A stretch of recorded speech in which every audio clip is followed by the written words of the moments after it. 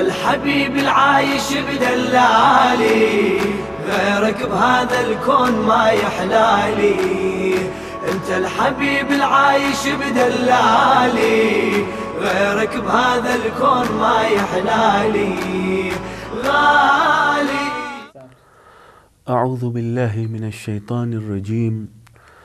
بسم الله الرحمن الرحيم. وبه نستعين. وصلى الله على محمد وآله الطيبين الطاهرين المعصومين. اللهم صل على Muhammad وآل Muhammad. Our discussion was pertaining to preparing ourselves for the holy month of Ramadan, and we covered the importance of dua and supplication and its very fundamental conditions. Thereafter, we also covered the importance of fasting and how can one fast meaningfully in this holy month. And we also touched on some other devotions, and we said that whenever we pray or whenever we perform any devotion whatsoever in the holy month of Ramadan, it should be meaningfully. It should not be a mere vocalization. Rather, we should aim for epitomization, and that is self-building. If we, for example, were to recite the Holy Quran, we should try to epitomize and make ourselves in harmony with the verse that we recite. Small wonder it is that you'll find that some of the riwayat, some of the traditions clearly say that in the level of Qiyamah, the reciter of the Holy Quran would be said or would be told, Iqra' warqa, that means read and ascend. This clearly tells us that reading the Holy Quran and reciting the Holy Quran should be an introduction to ascension to Allah subhanahu wa ta'ala.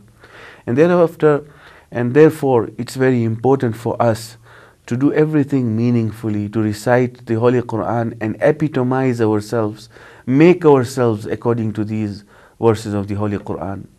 We ended on a very important issue, and that is the reality of the doors of paradise and hellfire. What is the reality of the doors of hellfire and paradise? Because the Holy Quran explicitly tells us that the doors of heaven or paradise are 8, whereas the doors of hellfire are 7 in number.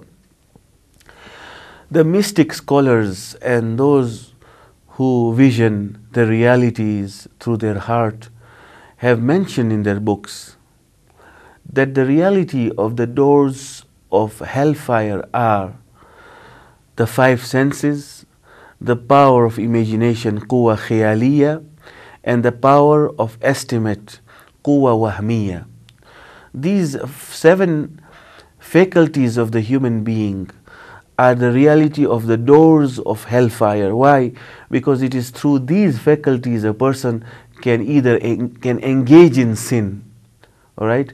And that is why these same scholars have said that the doors of paradise are also these 7. But in addition to that, we have another door, which is the door of the heart, which comprehends the reality of the existence of Allah, the attributes of Allah. The reality of belief rests in the qalb and that the heart of the human being. Now, when we look at the 5 senses being the doors of hellfire, we say so because when a person, for example, looks at those things which are not allowed, which are forbidden in Islam, in reality he is entering the door of hellfire, and sometimes because of engaging in sin, he in reality burns, but he cannot comprehend that. Similar is with the case of, for example, the faculty of hearing, audition. A person listens to music, and he listens to music and gets intoxicated thereby. He doesn't realize the reality that he is in fact engaging in putting himself in hellfire. And so on, you find all the faculties of the senses, the 5 senses that Allah subhanahu wa ta'ala has gracefully bestowed on us. serve as doors of hellfire for those people who engage in sin and do not obey Allah subhanahu wa ta'ala in all these five senses. When it comes to quwwa khayaliya, the power of imagination, you find some people imagining things which are dirty, which are not allowed in Islam, imagining things which cannot be comprehended or which do not come into a normal person's mind, but they do that just to make themselves get enjoyment and so on. This quwwa khayaliya thereafter or therefore serves as a door of hellfire for the person who tries to use it in these vices. And similar is with the case of quwwa wahmiya. Quwwa wahmiya, the faculty of apprehension or the faculty of estimate, according to another translation, is that faculty that comprehends particular meanings. For example, hatred for someone, jealousy for another, love for someone. Sometimes you find a person using this faculty for sinful matters, and thereafter he literally takes that as a door of hellfire.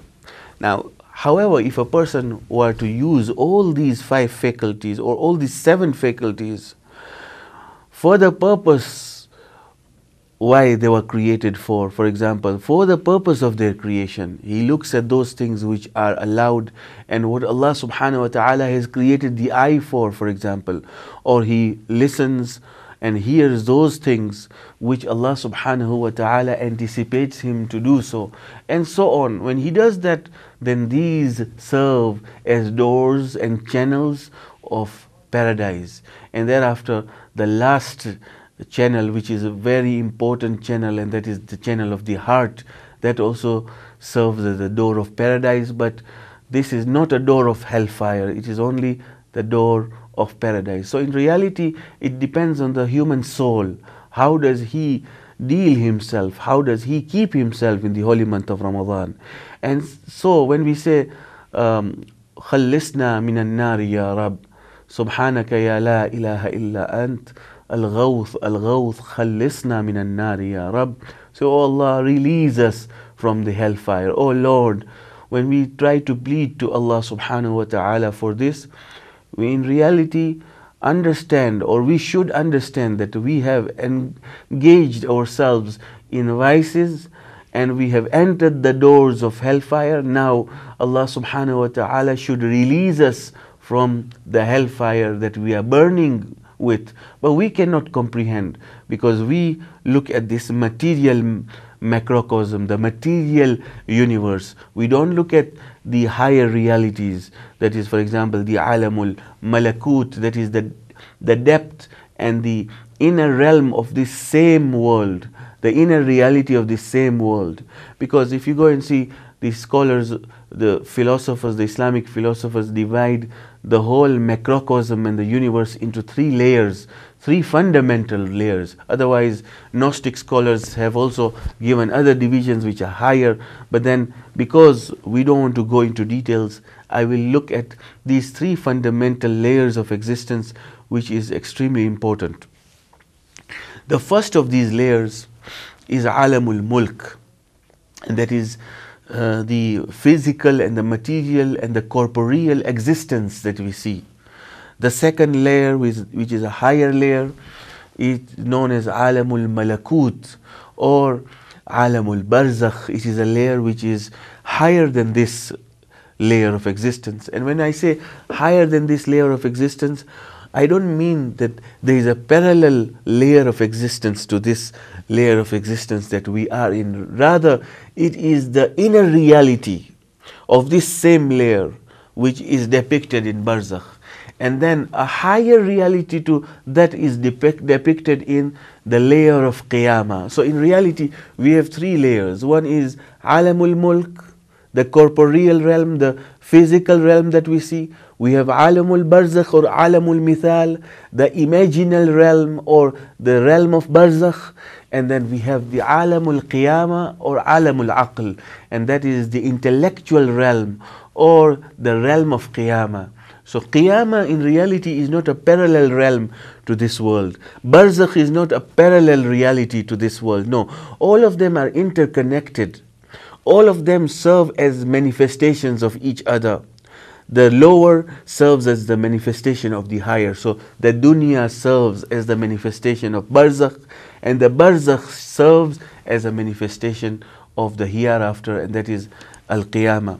And therefore, whatever happens in this world also happens in the hereafter, and it has another reality which is more subtler, which is more intellectual, which is more higher.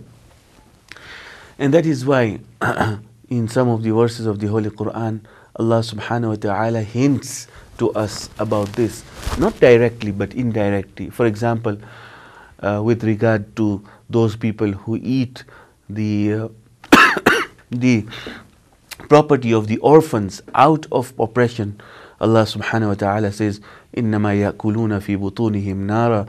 Surely they are eating in their bellies hellfire. They are eating hellfire. They are eating fire and ingesting fire into their bellies. This is the reality of those who eat the property of orphans out of zulm.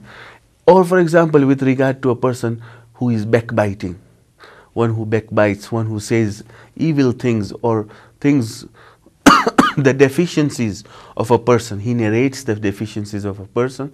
He is known as one who backbites. Allah subhanahu wa ta'ala says, do you love to eat the dead meat of your brother? Of course you don't. فَكَرِهْتُمُوهُ. You don't like that. But the reality is, when you start backbiting, you in reality are eating the dead meat of your brother, your own brother.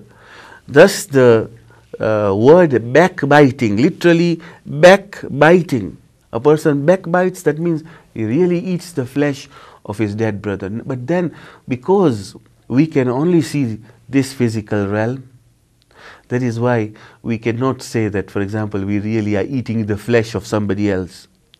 There is a very important anecdote that transpired during the time of the Holy Prophet sallallahu alaihi wasallam. Two women started backbiting others, and the Prophet came to these two women and said, bring. He ordered, or he told somebody to bring a container, and the Prophet came near the two women and said, now start vomiting on this. And when they vomited, literally they saw that they vomited pus, flesh and blood. Why? Because the Holy Prophet put an influence in their existence, so that they could understand that in reality what they are vomiting is these things. Not that in the physical realm they saw that pus and blood and flesh is coming out. No. But the Holy Prophet made them get transported in the barzakhi realm, in the higher realm, to see the reality of what they have really eaten while they did their backbiting. And even the others who witnessed and who narrated this tradition, the Holy Prophet influenced their hearts so that they can comprehend the higher realities. Otherwise, if we could do that, we could comprehend, we would never backbite, because at the moment we are backbiting, we are literally eating the food, or we are literally eating the dead flesh of our brother. This is something that really transpires, but we cannot comprehend, because we are insulated with this physical body, because we have curtains in our hearts, and that is why we cannot vision the reality. Similar when it comes to good deeds. If you look at the reality of the barzakhi reality of good deeds, a person doing a good deed and Allah subhanahu wa ta'ala at the same time in the higher realm gifts that person with something very important and very good. They narrate about Allama Muhammad Tabatabai that in Masjid Kufa, of course he was trained by one of the great mystic saints known as Sayyid Ali Qadi Tabatabai.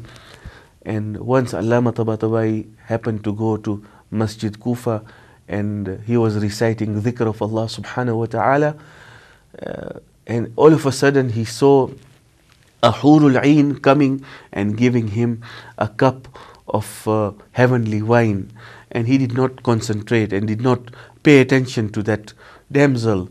She came from the left side, she came from the right side. But Allama Tabatabai did not pay attention. Mind you, that damsel or that huri was not coming in this world, in this physical plane of existence. No. She was coming in that higher realm of existence, and that is barzakh. But because Allama Tabatabai could see that realm, that is why he could see that huri coming to him.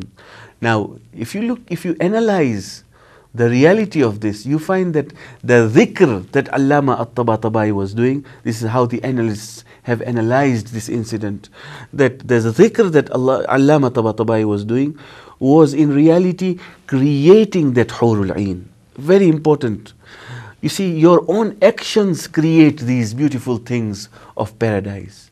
It's not something from outside. No, the human being is so powerful that when he does good, Allah subhanahu wa ta'ala has made him ontologically as such that he can create these things. He is the one who creates the paradise by saying Subhanallah, walhamdulillah, wa la ilaha illallah, wallahu akbar. By doing the dhikr of Allah subhanahu wa ta'ala, he is building a palace for himself. That palace is even more strong than what is existing here, because it is of a higher realm. This is a very low realm of existence, such that a person, when he goes to that higher realm, he comes to realize that this is nothing, that where he was inhabiting was nothing. Therefore, the reality is that whatever we do in this world has a repercussion in the higher world. Rather, whatever we do is a lower manifestation of what exists in the higher realms of existence. Inshallah, we'll continue in our next episode into the details of the reality of the hellfire and paradise, as we continue talking about the importance of purification of our souls in this holy month of Ramadan, which is really an opportunity that, although recurs, but we are not sure whether we can really encounter it again or not. Obviously, we are completely hopeful to the mercy of Allah subhanahu wa ta'ala, and rather, even when the holy month of Ramadan is about to leave, we ask Allah subhanahu wa ta'ala that enable us to encounter the holy month of Ramadan once again. We pray to Allah subhanahu wa ta'ala that He does all this for us. Wa akhiru da'wana an alhamdulillahi rabbil alameen. وصلى الله على محمد وأهل بيته الطيبين الطاهرين المعصومين. انت الحبيب العايش بدلالي، غيرك بهذا الكون ما يحلالي. انت الحبيب العايش بدلالي، غيرك بهذا الكون ما يحلالي. غالي غالي غالي يا ابو السجاد حبك غالي، غالي يا ابو السجاد حبك غالي. العشق قالوا